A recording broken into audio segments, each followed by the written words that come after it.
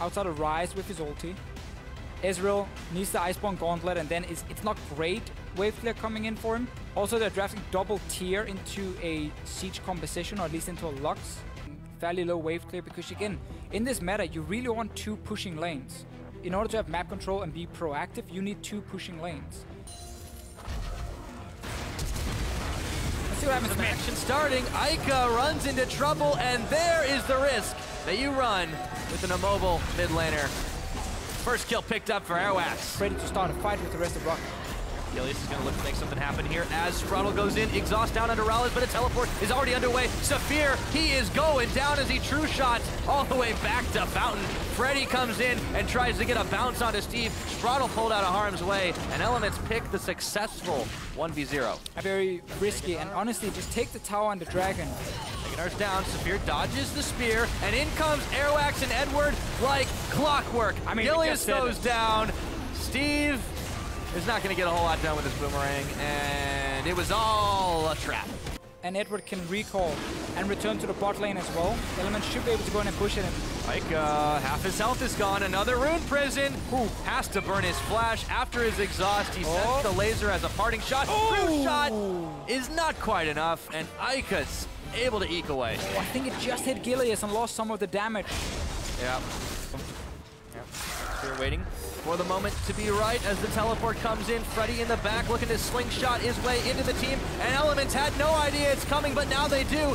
Looking to bounce it up. Teleport, Steve comes in, but Airwaks already picked off ROCCAT. Gilius and Sprattel split away. Safir and Steve duking it out. Steve will find the kill. It's a 3-on-2. Make that 3-on-3 as Betsy comes around the corner, and so does Eika, trying to trap them. Laser beams from the back line, and it looks like Eika has found his footing this game. Freddy's got nowhere to go. He's going down, smacked into little globules, and Elements with a big power play, get the ace. This is what happens when you play around your strong lane. That's why you pick that Kalista. He gets a kill, so despite him falling far behind early on, he now gets some gold.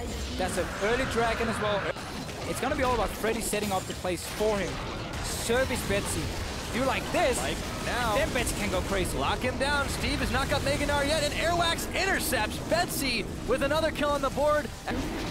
Now we just need to see if they can push this advantage further in the mid game. But Elements do have to get rolling. You're absolutely right.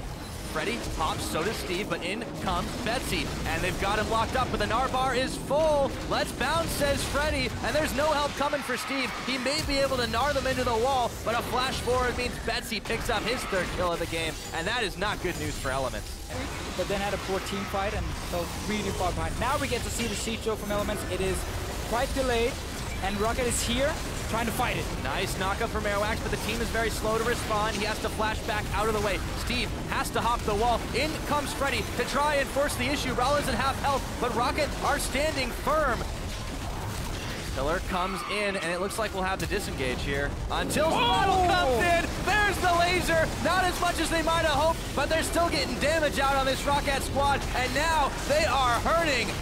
Betsy can't keep going in. Freddy will finally not be going down. He's got the globules. Can they finish him? Eika can kill him easy. Just put in the E in the middle, wait for them to come in, and then just proc it. You kill them, or wait for your AD carry to steal it. No one's on this turret just yet, but they know there may be a trap. Around the corner awaits the Safir, awaits Airwaks, and the laser comes in the name of Demacia. What in the hell was that? Holy. He had heal, but he's like, I'm almost full HP. I'm not gonna heal this. And that's Lux, man. Got destroyed. All the tanks are full HP for ROCCAT. This is still very risky. They got the Kalista. They're gonna try to fold the fight. In goes Sprattel, gets the knockup. They got and Betsy. the knockback. They've caught Betsy, but he's gonna flash away. Exhaust is on and he's staying healthy. Or is he? In comes Freddy to take out Gilius. Bounce it out. Picks up Steve. It's Betsy that gets the kill. Edward scattered to the wind. 1 ROCCAT member for 2. Seems like a bargain deal for Team ROCCAT now. ROCCAT, if we get an open team fight, should win. ROCCAT might have to surrender something. We might see it again down here. Oh, from a different angle. Oh, Still wow. It still looks incredible. That's what Elements are doing, funny enough. Yeah.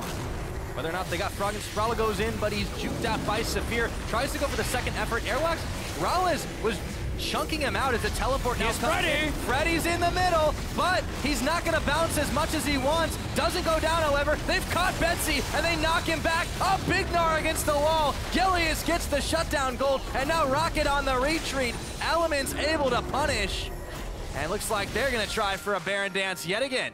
Beautiful setup. Freddy again, because he wasn't expecting a fight. It's ROCCAT kind of jumping in a little bit too early, trying to poke. Engage happens. Baron is down now. 4 elements. Looks to go on in. Waits till the last moment. He gets stopped. Down. And now Sprattel, failure to launch on Freddy's side. They can't get the tower, but they are able to get out.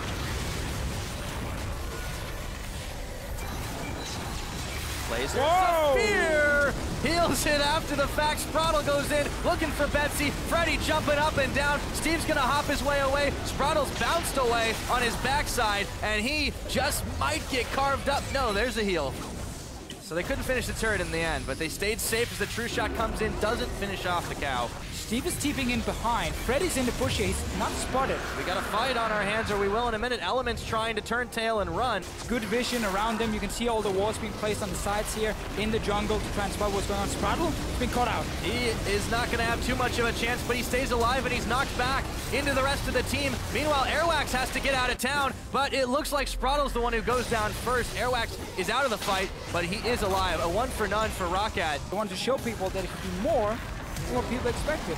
And they're trying to get 80 down, and that's a kill. He picks up an assist.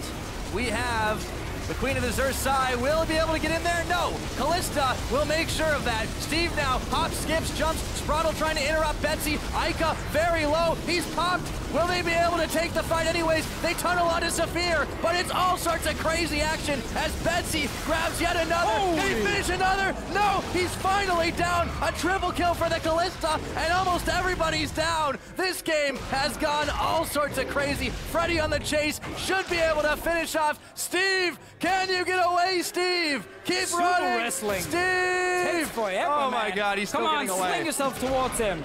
Uh-oh. He's going. Ah! Oh, wow. 4 for 4.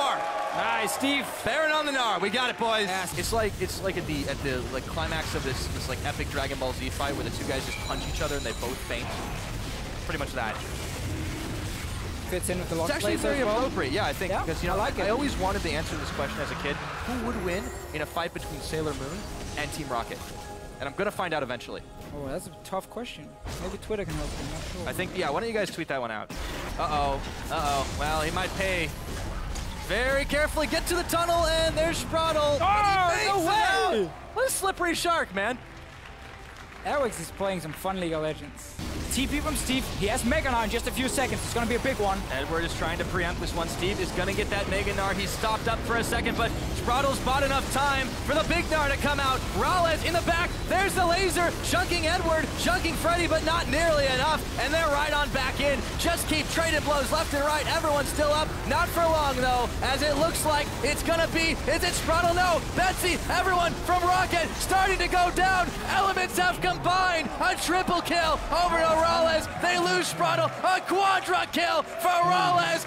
Will that be it? Can they march it down? I think so, Deficio. Sprattel, he headbutted Betsy over the wall, so Betsy did almost no damage in that fight, allowing MrRalleZ to set up the stacks with this Kalista, pop the rend, win the fight in the end. This Alistar has been massive. 100% kill participation in a 48-minute long game. The longest we've had in EU by far, but the Nexus towers will fall. ROCCAT nowhere near coming back up, and the Demacia laser comes out to seal the deal. Elements with a 2-1 start.